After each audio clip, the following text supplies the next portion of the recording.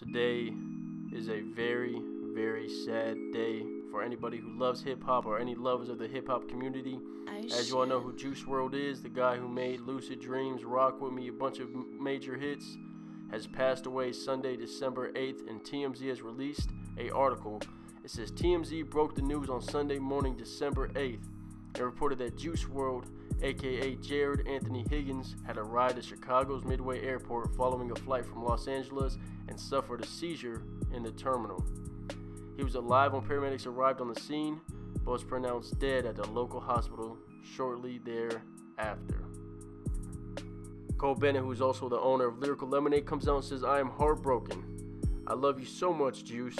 You will be remembered forever." We have Chance the Rapper coming and tweeting. If you don't know who he is, he's from Chicago as well. He says, "God bless him, period.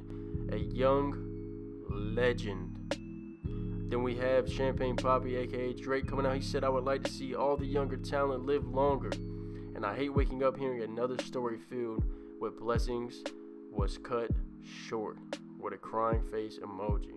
Kevin Knox says, "Man, we losing a lot of young and talented people in this world," with a sad face. He said, "RIP Juice Wrld," with 2 exclamation point emojis. We got Ninja saying, "Waking up to Juice Wrld passing from a seizure, ... I loved his music, and he was my most listened to artist in 2019. I'm heartbroken. My love goes out to his families and loved ones. Too soon, man." Little Dirk comes out and says, "RIP Juice. Sad day in the world today." Ski Mask the Slump God is really shooken up about this. He posted multiple tweets. I only put 2 of them in here, but one of them was "no" with a bunch of O's at the end. The next one was "they keep taking my brothers from me, bruh," with a bunch of H's at the end. As you can see, him and Juice Wrld were very, very good friends, and Ski Mask even went to Instagram to post, "I love you so much. They didn't deserve this. I can't explain how much it hurts me to lose you. Fuck this life, bro. Rest in peace. You know I'll carry your energy forever. I can't lose any more brothers."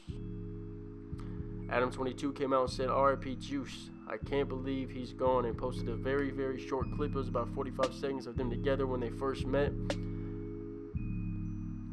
DJ Academics comes out and says, "RIP Juice. I was supposed to link with him this weekend. I feel so guilty that our last phone call, I told him I would call him back, and then I didn't because I said I'm going to see you this weekend."